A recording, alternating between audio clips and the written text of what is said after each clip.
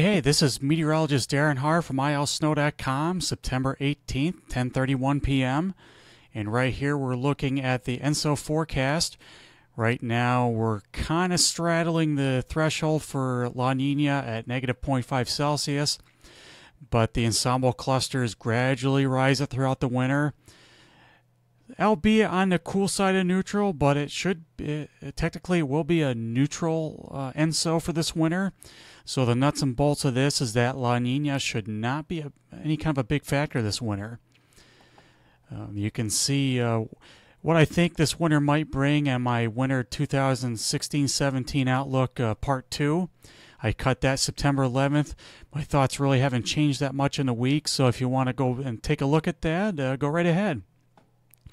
Right now we're going to take a look at what's going to happen the final days September here.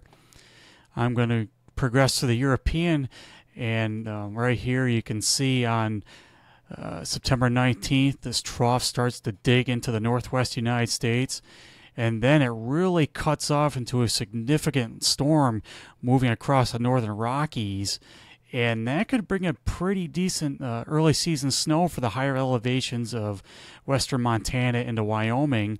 And that's not really unusual for this time of year, so it's not any kind of harbinger of what might happen this winter.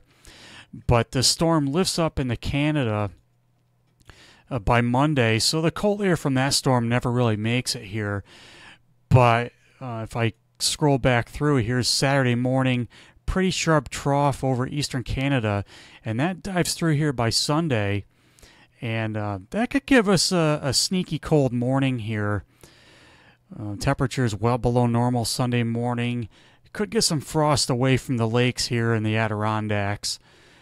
But these cold shots that drop down directly from Canada, they tend to be transient in nature, and you can see it moving away here. And by Tuesday, it's a memory, getting pretty warm here again.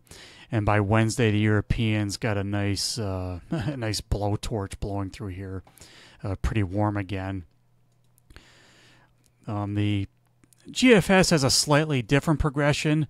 It does show that storm coming, pretty healthy storm going through, cutting down through the northern Rockies again, lifting up into Canada. But instead of just sitting here in central Canada, it kind of builds it into a really decent vortex into Hudson's Bay. And that results in the cool air, another cold shock coming in here, certainly much faster than what the Europeans said. I'm going to go back to the European. Look how warm it is next Wednesday, the 28th. If you go back to the GFS, let's see. A lot cooler than what the European is saying. And then by the end of the week, September 30th, quite cold relative to normal for this time of year anyway. And if you buy this, temperatures would probably be hard-pressed to make it much above the low to mid-50s here in the Adirondacks September 30th. If you look at the European, different story by implication. So the ensembles do show a strong correlation toward a cool shot the first weekend of October. So I certainly think we are going to have a cool shot to start October anyway. And we'll see what happens from there. I do think that a zonal flow will be pretty common through much of October, so I don't expect the cool shot in October to start the month to be any kind of a harbinger of a cold October. I think the cold shots will tend to be transient under a zonal flow.